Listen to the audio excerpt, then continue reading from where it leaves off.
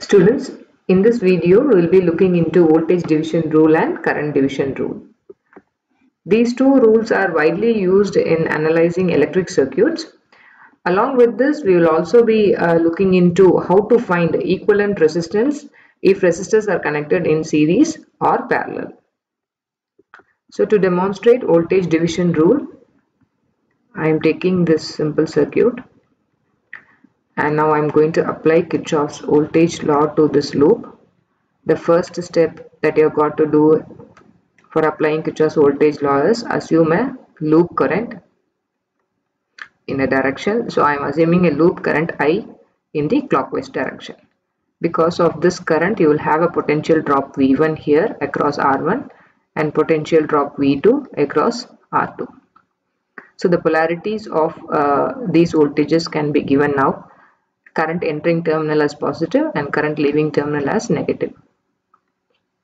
Likewise here, current entering terminal and current leaving terminal. So we have got three potentials now, V1, V2 and V. Sum of all these potentials is equal to 0. That is what is Kirchhoff's voltage law.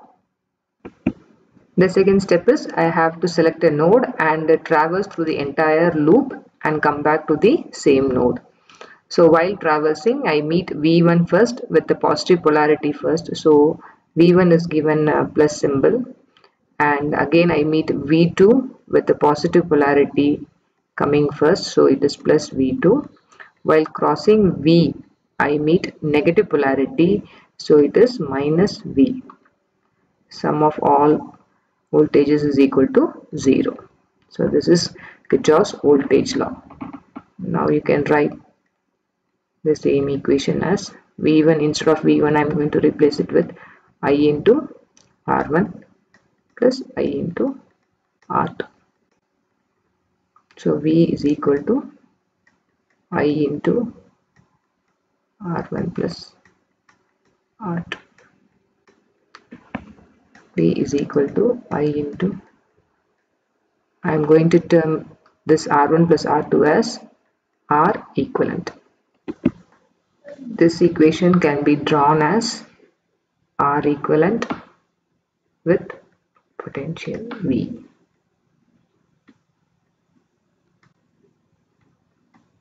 And this is our current I. So both the circuits are one and the same. Instead of two resistances, I have added R1 and R2, and that is equivalent to R equivalent. So you can see here current I passes through R1, the same current passes through R2 also. So whenever there is the same current passing through different resistors, then the resistors are said to be in series connection. So the seriously connected resistors can be converted into a single resistor by just summing the resistance values. So R equivalent is equal to R1 and plus R2. So now let us find what is V1, that is potential drop across R1, which is nothing but I into R1,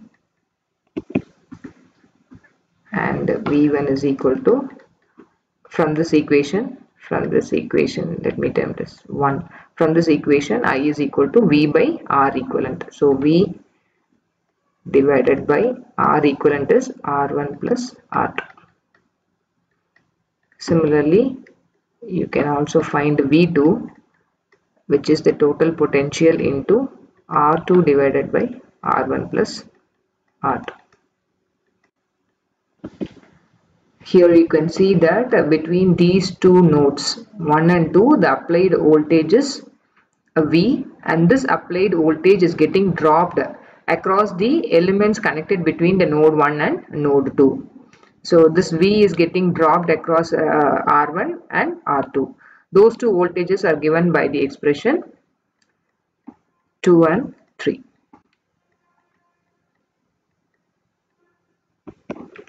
So this rule, let us extend it to a circuit where there are three resistors connected and you supply it with a voltage V. So which means that now between this node and this node, V is getting applied, and this V will get dropped across R1, R2 and R3, and the voltage drops across R1, R2, R3 can be found easily by using the expression V1 is equal to total potential applied V into R1 divided by sum of all resistances connected between these 2 points 1 and 2. So similarly V2 is equal to V into R2 divided by R1 plus R2 plus R3. V3 is equal to V into R3 divided by R1 plus R2 plus R3. So the applied voltage V is equal to V1 plus V2 plus V3. So this is our voltage division rule. Coming to current division rule, I am using this circuit for demonstrating current division rule. So to analyze this circuit, I am placing the nodes involved in this circuit. So there are two nodes here, node 1 and node 2.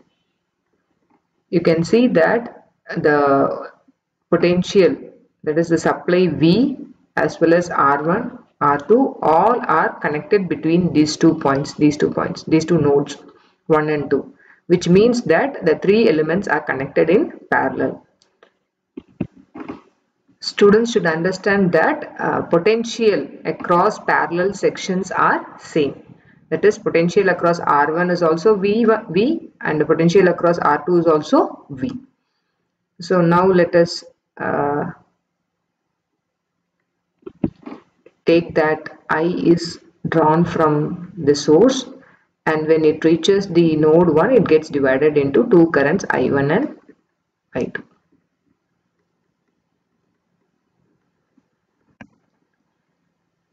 According to Kirchhoff's current law, the incoming current, if you apply Kirchhoff's current law at this node, the incoming current I is equal to sum of outgoing currents, where I1 is equal to V divided by R1 and I2 is equal to V divided by R2.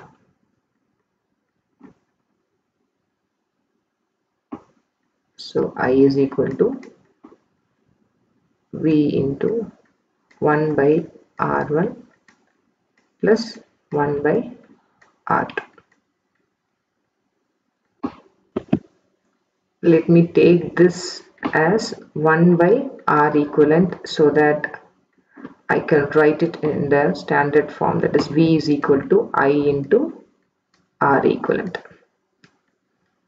So I can map this as a circuit like this now. R equivalent, let's apply V current I and R equivalent. I is equal to V by R equivalent, where R equivalent or 1 by R equivalent is equal to 1 by R1 plus 1 by R2,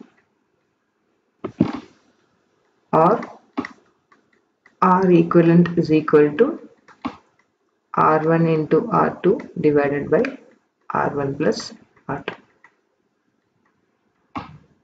So you can see here that when the resistors are connected in parallel, the R equivalent is found by using this formula. So now let us find I1, I2 by applying this V is equal to I into R equivalent to this equation number 1 to this equation. So I1 is equal to V is given by I into R equivalent. R equivalent, I am going to write it as R1 into R2 divided by R1 plus R2